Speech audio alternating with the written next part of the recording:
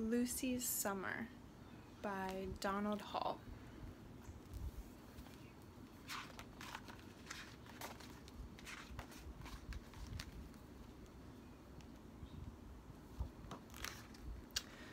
Lucy Wells lived on a farm in New Hampshire with her mother Kate, her father Wesley, and her little sister Caroline.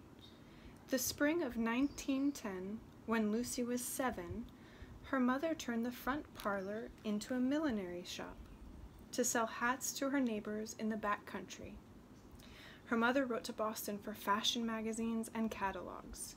She ordered supplies that came by railway express, and Lucy helped her unpack the boxes, and Caroline helped Lucy.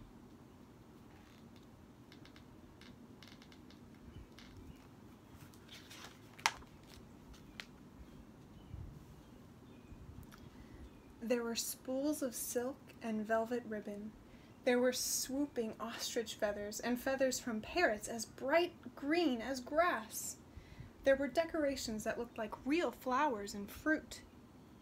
"Look at this," said Lucy, holding a bunch of plaster grapes that looked good enough to eat. "Look at this," said Caroline, sniffing a pink rose made out of velvet.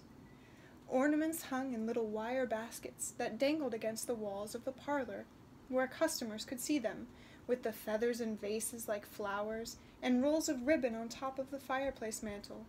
Blue, red, green, yellow, white, and purple.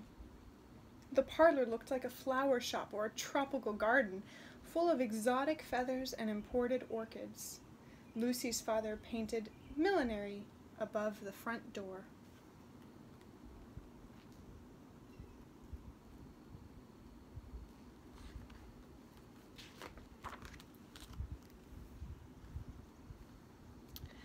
Lucy's mother made a hat.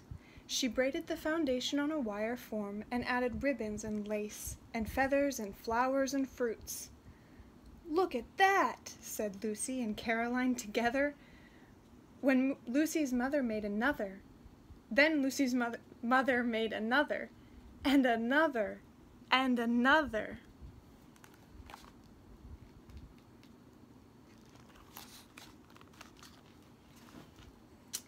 One rainy morning, a carriage stopped outside the parlor, and Mrs. Hatcher, the wife of the blacksmith, tied her horse to the granite hitching post and came inside.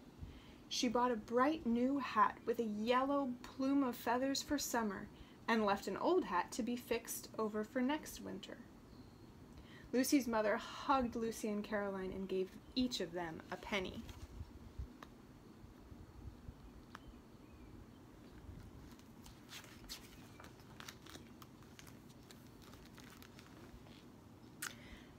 Next Saturday, her mother filled the wagon with hats, with Lucy and Caroline, and with a picnic lunch. All day they drove over dirt lanes back in the wooded hills. So many houses Lucy had never seen before. So many strange children who lived deep in the hills and went to tiny schools with only 2 or 3 others. Lucy's mother sold 6 new hats. She brought back 3 old hats to fix up over the summer and wrote directions in a little book. Mrs. Hill, roses with blue lace. Miss Jackson, green feathers and a green veil. Mrs. Pemberton, grapes, cherries, violets, and daisies with red ribbon, but not too fancy. On the way home, they stopped near a stream and let Riley out of his shafts to graze and drink the water. Lucy and Caroline spread the picnic cloth on the grass under the tent of a willow tree that swept to the ground like a lady's skirt. The picnic ended with custard pie.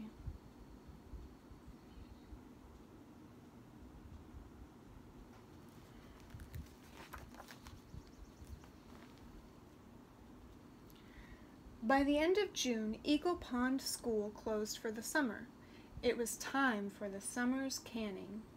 After the evening milking at 4:30 and supper at 5, Lucy's father and Anson, the hired man, carried baskets into the garden and brought back bushels of peas. Lucy, Caroline, and their mother sat in a row on the porch shelling peas into kettles until it got dark. the peas clattered into the bottom of the kettle like hail pounding on the roof. Next morning, all morning until noon, Lucy's mother filled ball jars with peas. 10 quarts and 20 pints. Sweet and tender for next winter. Then they lined up the jars on shelves in the dark root cellar. Next week was strawberry time. Lucy and Caroline picked over the berries and cut off the stems. Lucy ate 14 and Caroline 11, and their fingers were stained bright red. They made 22 jars of strawberry jam. Next, they canned rhubarb for winter pies.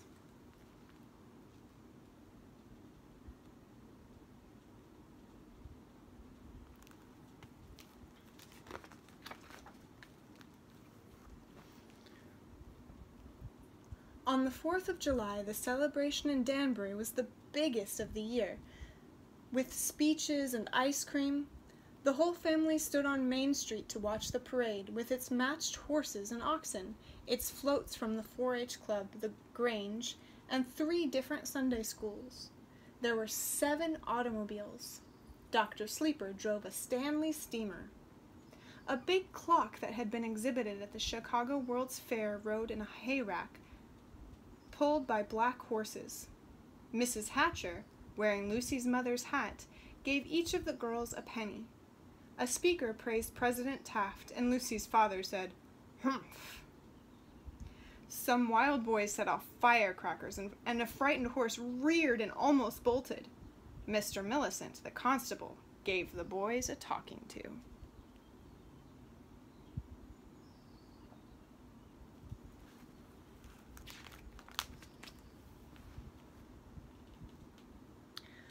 All through the summer, Lucy and Caroline helped with canning, but when Lucy's mother washed or baked instead, the girls played house in a... All through the summer, Lucy and Caroline helped with canning, but when Lucy's mother washed or baked instead, the girls played house in a dark corner of the living room behind the cold stove. "You fix the vegetables," Lucy said, pretending. "I'll put them up." She canned on her toy Glenwood range. One day they canned a zillion pints. Another day a man pulled into the yard in a closed wagon. He was a photographer with a big camera, and he offered to take the girls' pictures and develop them right then and there for only $2. Lucy's mother used her hat money. Lucy and Caroline dressed in their Sunday dresses, and Lucy put one arm around Caroline. After 1 hour working in the back of his cart, the man delivered a beautiful big photograph to Lucy's mother. Lucy thought it looked good of Caroline.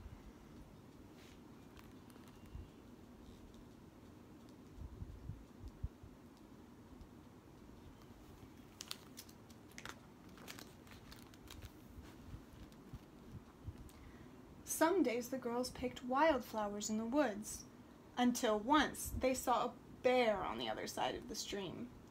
Another day, a man walked along the road with a hand organ that he played and a monkey that begged for pennies with a silver cup. Lucy told Caroline that the monkey looked like Constable Millicent.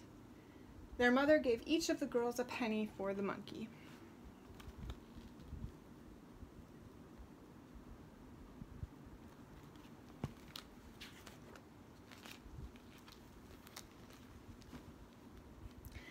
Now all the women had their summer hats and wouldn't want their winter ones until the fall. But one day Lucy heard a wagon stop in front and someone came to the millinery door.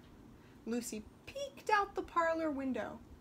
She saw a gypsy caravan. Almost every summer the gypsies came selling pots and pans. This time a woman knocked on the front door. A bedraggled hat hung over her pretty face, and she carried an armload of picture frames made of dark wood with carved wooden leaves at the corners. Lucy knew. Her mother wanted a picture frame for their new photograph. The woman looked hard at the hats. Lucy's mother looked hard at the frames.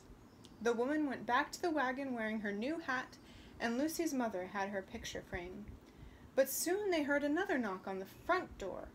The woman was back with her husband. He wanted decorations for his straw hat. Cherries or Maybe a feather?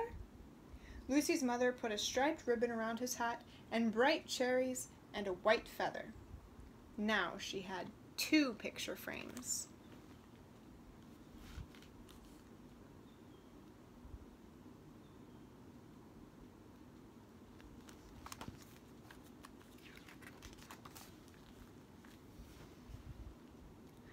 In August, it didn't rain for weeks, and the vegetables looked weary, and the hay turned brown.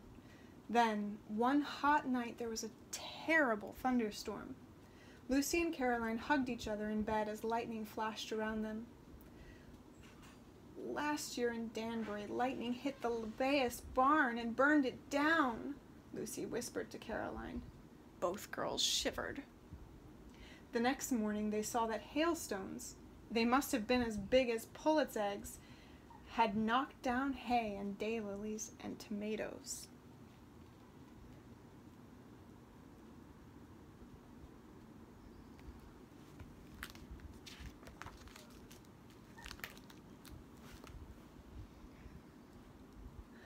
Then they canned 100 ball jars of pickled beets.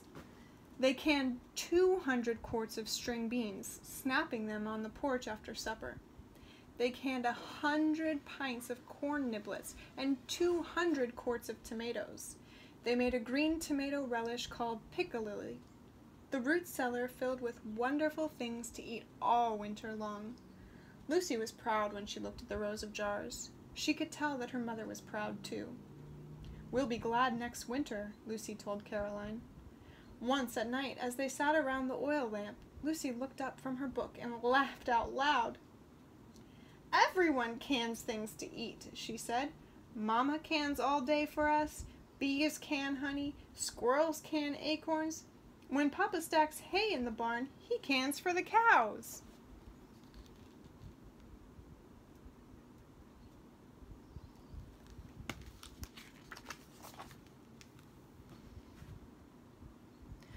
Then it was the 1st of September. Lucy helped dust the parlor and shine the mirror to be ready for the fall hat season. One evening, the whole family sat around the table in the living room under the bright oil lamp as Lucy's mother finished remaking last year's winter hats the way people had asked her to. Roses with blue lace, green feathers and a green veil, grapes, cherries, violets, and daisies with red ribbon. Suddenly, Lucy's mother said, "It won't do. I need material for winter hats, and I need to see the new fashions. Wesley, I need to go to Boston."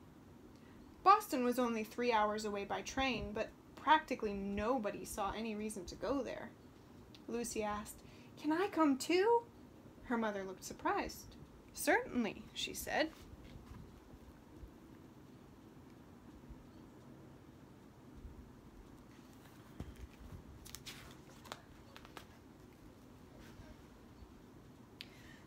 Lucy was excited. No one from Eagle Pond School had ever been to Boston. Lucy packed her 6 pennies, and they took the Peanut from Gale at 7 o'clock, past farms and mill towns all the way to Boston's North Station. Boston's sidewalks were crowded with more people than Lucy had seen in her whole life. Buildings bigger than barns, 5 times bigger, rose into the smoky air along the 7 blocks to the wholesale millinery district. For lunch, they went to a sidewalk restaurant where they ate sitting outside, looking at millions of people hurrying past them on the street. Lucy ate oyster stew for the first time in her life, while her mother had frankfurts with Boston baked beans. For dessert, they both had red Jell-O with whipped cream. In one big store, Lucy's mother bought 7 spools of the brightest ribbon. In another, she bought yards of velvet in dark colors to make linings for winter hats. In another, she bought feathers and beads. In another, she bought cloth flowers and plaster fruits.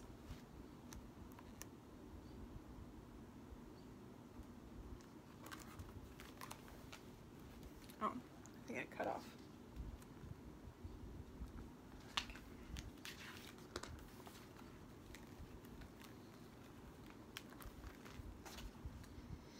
After lunch, they had an hour before the afternoon Peanut left North Station. "Come with me," said Lucy's mother. There's something I want to show you." Lucy followed her mother through the aisles of a huge Woolworth's until they came to a long, long counter. "As long as a hay rack," Lucy told Caroline before they went to sleep that night, which was filled from one end to the other with toys that cost 1 penny each.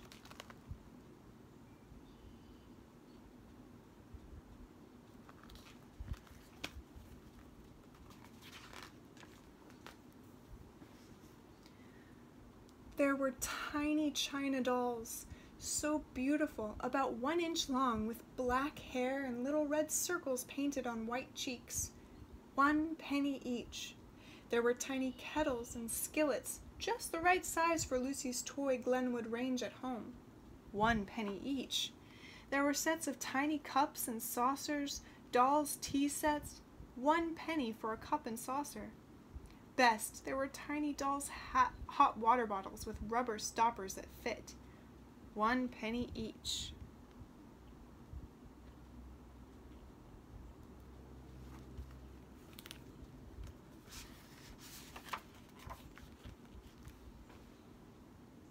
When the Peanut pulled into Gale that evening, Lucy's father and Caroline were waiting with Riley, and on the way back to the farm, Caroline squeezed her new doll and her tiny hot water bottle.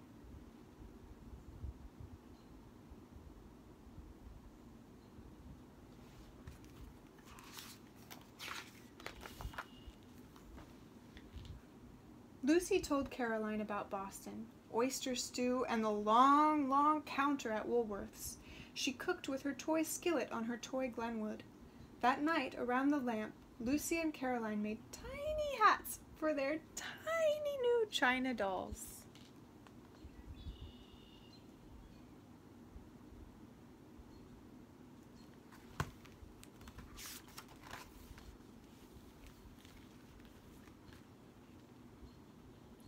The next morning, Lucy held Caroline's hand and took her to her first day at Eagle Pond School. They brought their new dolls with them with their tiny hats, and in their lunch bags they carried a sandwich and a slice of pie, made from the rhubarb they had canned long ago in June.